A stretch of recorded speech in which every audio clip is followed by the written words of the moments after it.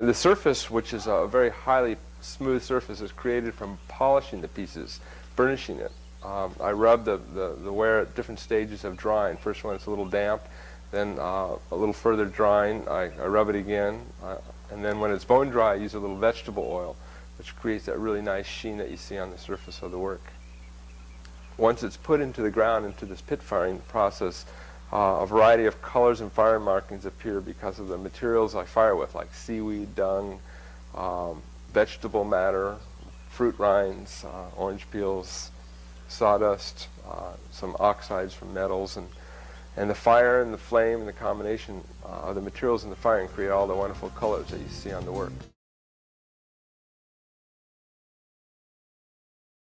Here are a few glazed pieces that I did recently. This is a bowl with all my cool colors. I love purples and blues and greens. This is a process where we take 3 or 4 glazes and we water them down slightly, and then we pour them all in here, and we do one time around, and you just get this wonderful marbling effect from that. And then this is painted on the outside. This is another one that has several different colors, layered colors. So you learn how the glazes move and run and how they all work with each other. One color on top of another is different than on top of another. This has a little splatting inside. Glazes are fun to experiment with, but sometimes they can be unpredictable.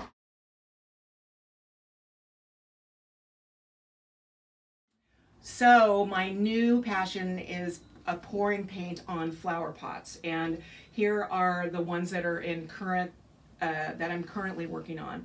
I start with a terracotta pot. I put a heavy coat of primer on it, and then I put a coat of color on it, and then I pour the paint over it, and this is what the end result is going to look like. After it's been painted, I cover it with 3 coats of a polymer gloss to finish them off and to protect them. And yeah, I'm going to show you how this works. To see more from these creators and more than 150 other artists, musicians, and poets, visit virtualartinthepark.org.